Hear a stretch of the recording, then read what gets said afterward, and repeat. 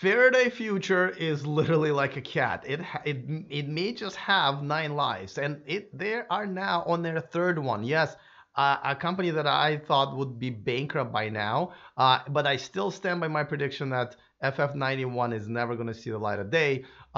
They now have a new life, believe it or not. Yes, this is the third time we're going in this cycle of, are they dead yet? Are they? Oh my God, they're alive, right? It is a Christmas miracle, is what it is, I think, and I'll tell you all about it coming up next. Taking over the world, electrifying the world, E4 Electric! Welcome to E4 Electric, your number one source of unbiased electric car news. And of course, if this is your first time here, welcome. Go ahead and click on that subscribe button down there. It's free, it's in red, so you can't miss that. All right, let's talk about Faraday Future. I'm going to spare you the whole history of them coming out at CES 2017 and being all, Tesla killer and all that stuff.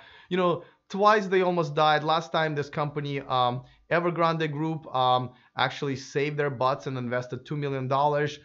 They committed to that in pieces. They invested, I think, $700 million right away. And, the Faraday Future burned through it within like few months. Now, granted, they now have a factory that's operational. They got a bunch of prototypes going on, and they're much closer to releasing it. But there were some setbacks, I think, really, as they were celebrating, like having an employee party. The prototype caught on fire. And I don't think we even know what happened there, but, there are definitely setbacks. But at some point, once they just ran out of money, they went back to Evergrande Group and say, hey, we need more money. And Evergrande Group was like, wait, already? You guys needed to get this car in production, so no.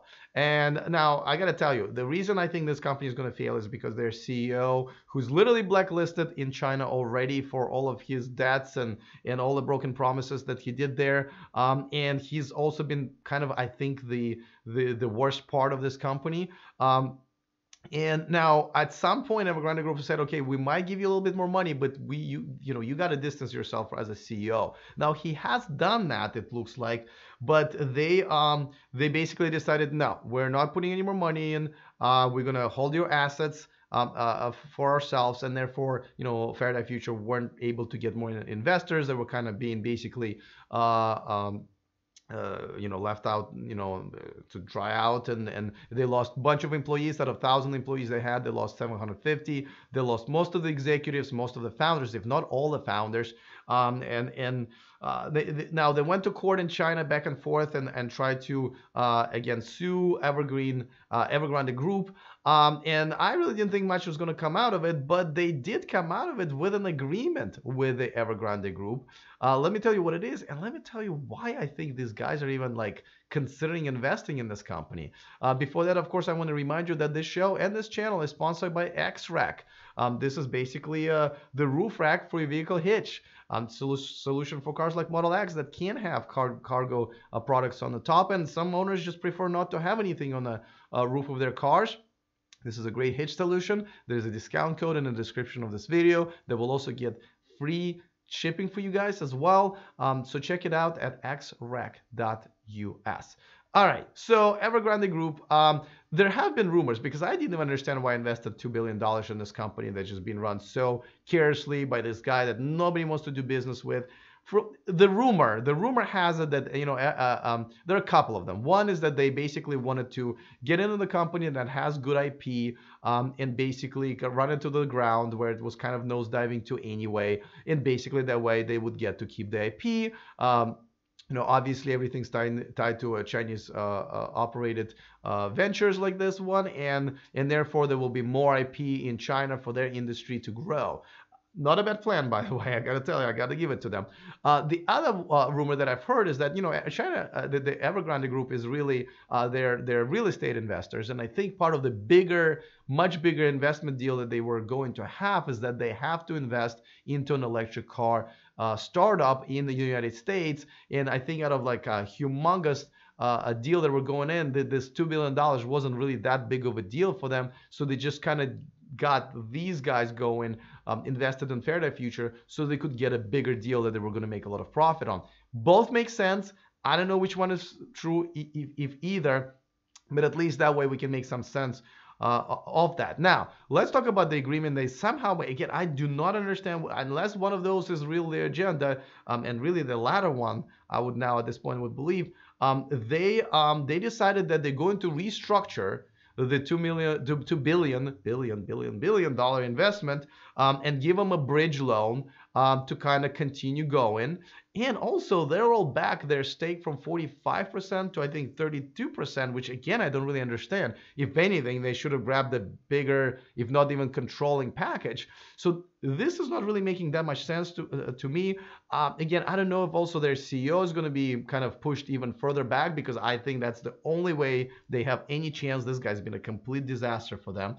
But the reason I still predict that this is going to be a lost cause, is because they've lost too much talent at this point. I mean, they've lost the first and the second and now third wave of their employees. They've all already got new jobs, because this is a expanding industry. Everyone's kind of even fighting for talent. Who will really want to work for them at this point, right? There's been a mess. They're up and down, up and down. There's so many other companies, pretty much all automakers right now, including startups, are looking for talent of any kind to get their electric car programs going. Why would anybody go and work for them? And if you don't have talent, you might have money now, but if you don't have talent, you will have to hire second-class talent, and I just don't see this happening. I think this deal is still going to crash and burn, regardless of how much money they're putting out there. This car now has a technology that might be a little bit outdated, with a $140,000 price tag. I think this is more going to be if they ever produce and sell them, it's going to be more of like a collector items. Some people will be like, well, I also have Faraday Future, because I don't care if it's a whatever I have to spend on it. But as far as this company actually going further and actually having FF91 as the car for the masses, or even rich masses, listen, I'd love to be proven wrong, right? Because I'm rooting for all of the electric car makers and all of our electric car models, except for BMW i3, of course. But unfortunately, I don't see how this is going to work out. I will keep you updated, but hey, these guys, third time they're coming back. Who knows? They might pull something off that nobody really thought was possible, which this would be one of them, right? All right, guys. Also want to, by the way, give out a quick shout out to one of my new Patreons, Michael Benson. Thank you so much for joining my Patreon community, for supporting myself, the independent full-time YouTuber. Of course, you get perks just like everybody else in my community, and biggest one of them all, of course, is that you get to watch me live. You get to hear all of this news right away as I'm speaking, as you do right now. If you guys want to support me and join my Patreon community, you can easily do so at patreon.com/E4Electric. Gee, forgot my own company's name. Thank you for supporting me. And again, it's the link is in the description of this video. Other than that, let me know what you think about this whole Faraday Future thing. It's definitely, entertaining. Other than that, see you guys next time, and remember to stay charged.